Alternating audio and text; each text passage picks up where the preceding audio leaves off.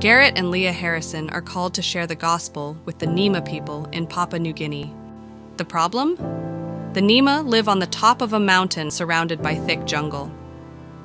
Earlier this year, Garrett and his friend Chris Bousman attempted to drive to the village where the Nema live.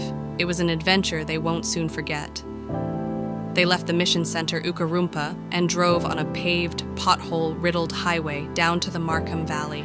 At 10:30, they left the highway and took the winding road up into the mountains. Chris drove carefully over the ruts, bouncing his passenger.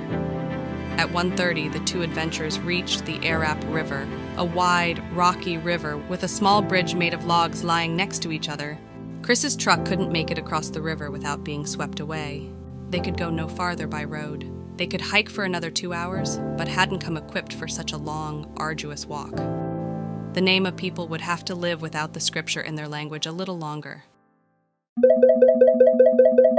It should be a pretty morning. This is Christopher Clark, a helicopter pilot in Papua New Guinea. Yeah, the JAARS training really laid a great foundation. After 19 years of flying fixed-wing aircraft in PNG, he decided to transition to flying helicopters. In 2022 and 23, he trained at JAARS to make this transition. So our helicopter goes just about everywhere in the country, from the swamps and grasslands of the CPIC and southern provinces up into the mountains. We've gotten to support the Harrisons, get them out into their village allocation.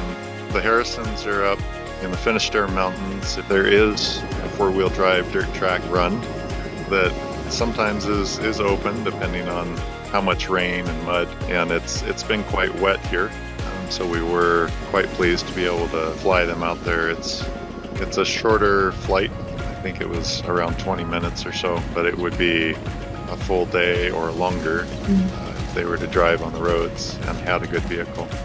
Sometimes it doesn't go so smoothly, or there's starts and stops, and from the jump in at JAARS and start the training to being ready to go fly solo on the field has been a real joy, a real pleasure.